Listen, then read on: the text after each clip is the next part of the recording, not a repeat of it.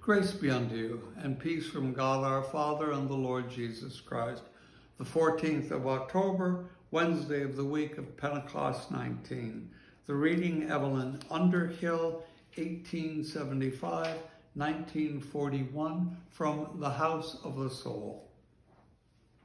The spiritual life constantly offers its neophytes the equivalent of all these temptations of Christ. There are those who think first of their own spiritual hunger and the imperative duty of feeding their own souls, for whom the spiritual life means spiritual privilege, who defy common sense, take foolish risk, and call the proceedings trust in God.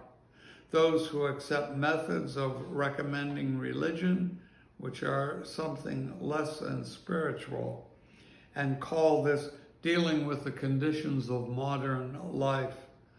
All these courses in their different ways may seem prudent, and all wilt away before the selfless prudence of Christ. That picture in its austere majesty and loneliness forces the soul to consider how much disguised self-interest, how much irresponsibility, how much inclination to compromise hang about its ground floor and impede the purity of its choice for God. For the inner spring, which governs all truly prudent choice, is such a generous, general, and self-oblivious surrender as overrules mere personal preference, can envision with equal calmness apparent failure and apparent success, and ignores even its own spiritual advantage.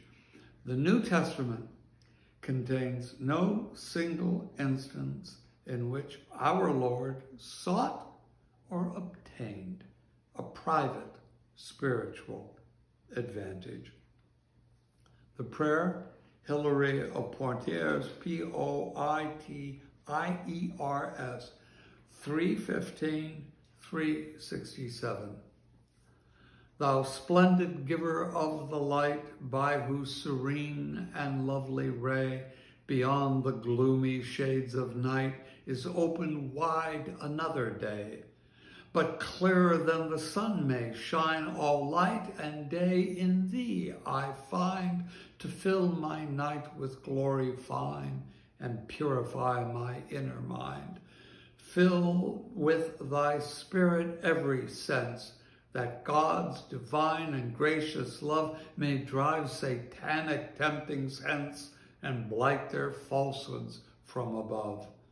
That in the acts of common toil, which life demands of us each day, we may, without a stain or soil, live in thy holy laws alway.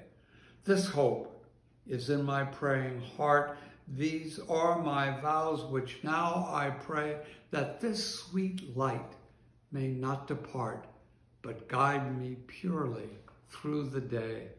Amen.